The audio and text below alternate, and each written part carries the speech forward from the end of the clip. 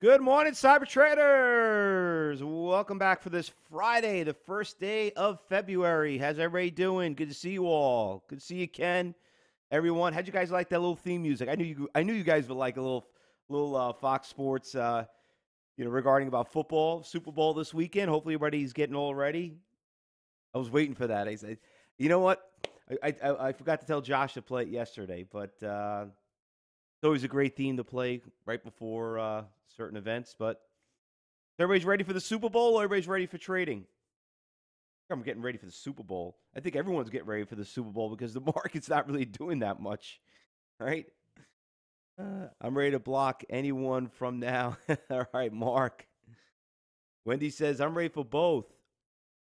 Uh, Good to see you, Neil. Good to see you, Dean. Yeah, it's nice to be back. I was down in Florida. It was at the trade station event. It was freezing the first couple of days. I mean, well, hell, in New York was freezing. Can't believe the weather, how bad with that vortex was. But kind of slowed everybody down a little bit. But regarding about being at the trade station event, by the way, that's a really good, really nice, very nice event. If you guys ever get the opportunity to go down there and do one of their workshops, Elaine was there. We met. We hung out. We had dinner. They had such a great dinner. I mean, they must have spent a fortune on this dinner. I mean, I don't. I rarely go out to dinner and then would order Kobe beef, but they were like giving Kobe beef. That's like $100 a pound. So that they definitely spoiled everyone down there. It was pretty nice, but it was a great educational lesson. And if you guys ever get an opportunity, I'll let you know. I'm definitely gonna be going back down there again regarding it. But let me tell you, a lot of people there were so intrigued about talking about the matrix, how it works, and everything else, that we're gonna have a lot of new members. A lot of people are gonna do it. But just remember, everybody, we don't invite everyone to be part of the cyber group room. Remember, it's not a right. It is a privilege the way we do it, because we don't want every Tom, Dick, and Harry in here, and having fun. So regarding about trading, it's not for everybody. And so always remember, when we approve somebody to be part of the room, that we obviously see some potential, and that's what it's about. But anyway, regarding about what's going on in the market and stuff like that, I know you guys did really well with the Ferrari stock yesterday. I wish I was with you, but I was out yesterday. But Ferrari, it's been a big, big run up right there. You guys killed it yesterday from 114 all the way to 128. Listen, some people don't realize, they keep asking, you know, I try to explain to them, we only trade an hour a day. That's it, 1 hour. So anyway, you could see right here, right at the gate, this thing was just a gorgeous run. Now, listen, I know some of you here know that we don't really trade expensive stocks, but once in a while, we will.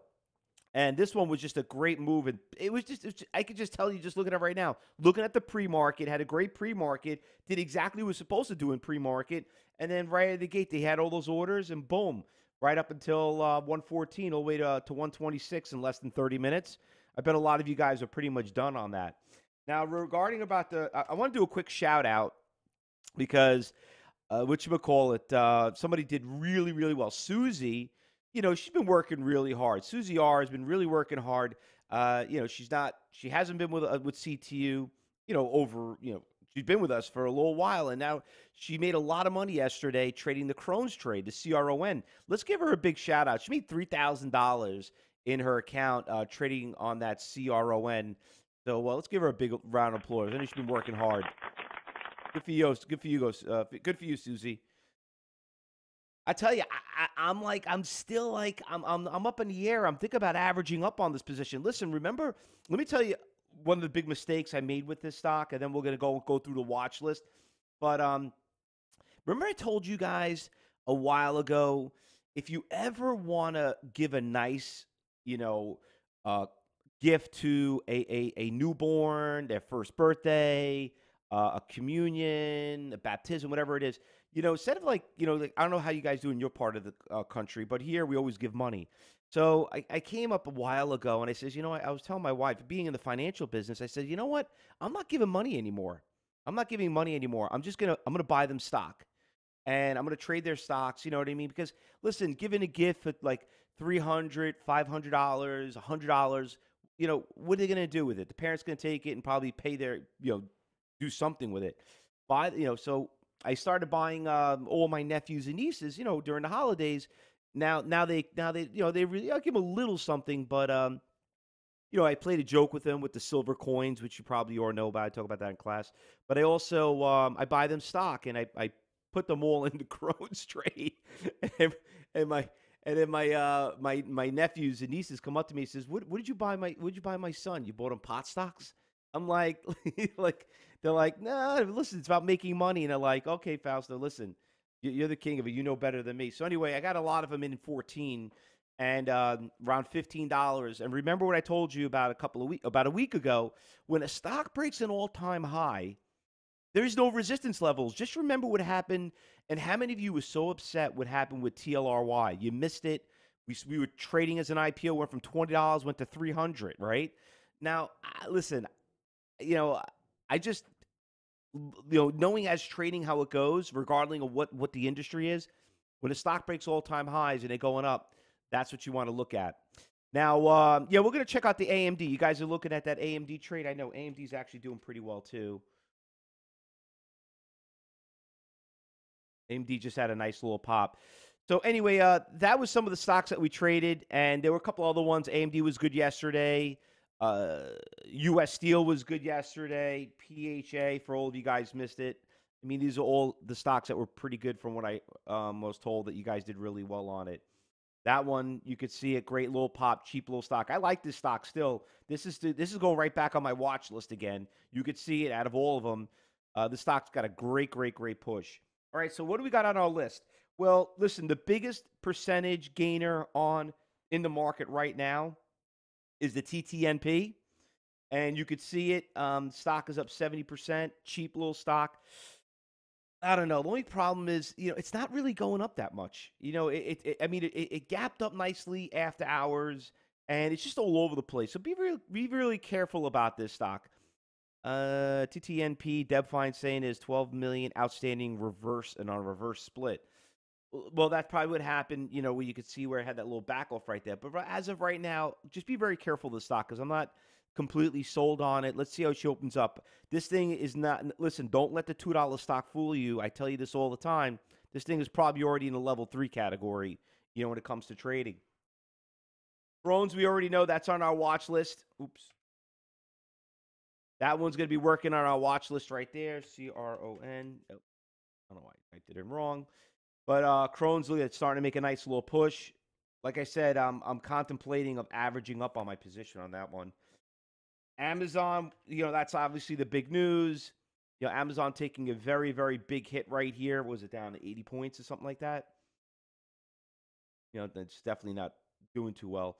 But listen, don't look at Amazon. Okay, Amazon is obviously going to be a very good indicator of the market. But hey, look at the great news we had, right? What were the great news that we had? The job reports that came out today blew the doors out of it. Unbelievable. Market's up 80 points right now, but blew the doors out of it. There's a funny saying. Someone told me yesterday. They're like, you know what? What are we going to do with all these jobs? There's more jobs out there than people can actually fill in. Who knows? Probably unemployment might be down to 2% the way we're going.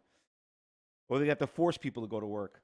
But anyway, that's great for the market. That means, that people are making money. That's great.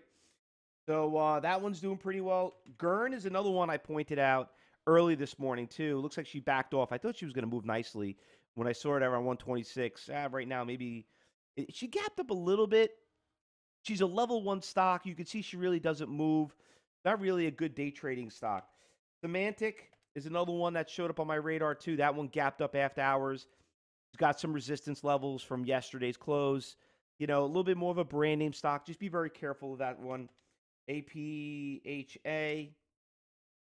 You can see that one. I'm just bringing it back up right there again. That one's moving pretty nicely. And the AMD,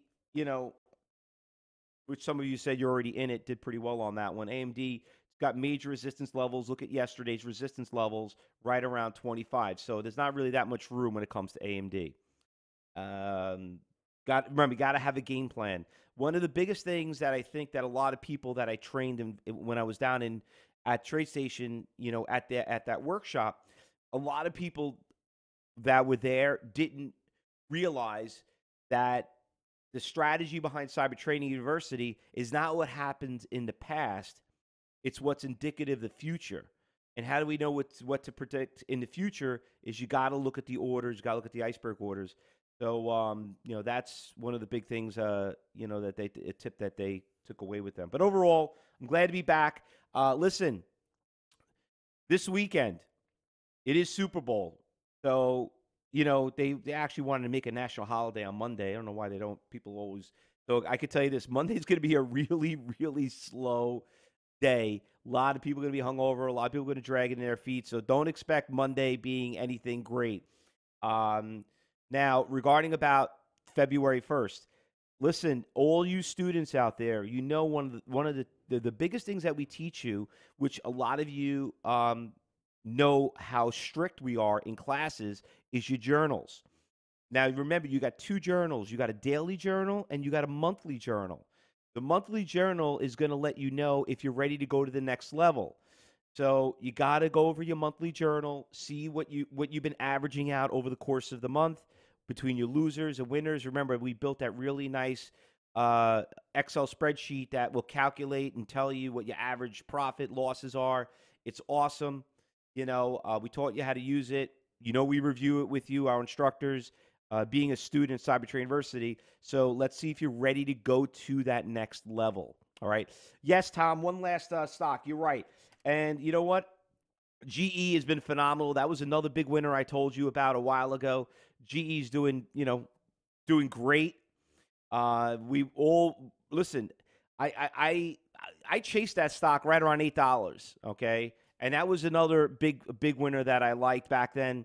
When the way when you're getting a good deal on a stock is when you have the worst of the worst of the worst news. Like the PCG that we looked at. When you get the worst of the worst and it doesn't go any lower, that's when it's a good buy, right?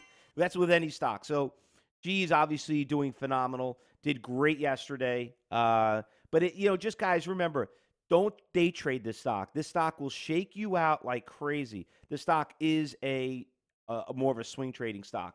But GE looks like things are changing there. Listen, 120-year-old company took a huge hit for a long time. One of the big blue chips of the market. All right, everyone. Good luck, everyone. And we'll see you back. Remember, today we have a really busy day. We have a open house today on Friday. So hopefully you guys are going to be around at 12 o'clock. Invite your friends. Go out there. Share the link. Try to get everybody in there. Let's see if we can, help us support CTU. We can recruit more traders. And what else we got? And then we got the afternoon meeting. All right. Remember, everyone, if you made money, take it, run with it. Can't go broke taking a profit. Good luck, everyone. Happy trading. Yeah, we'll put the link in the trading room, James. All right. Thanks, everybody.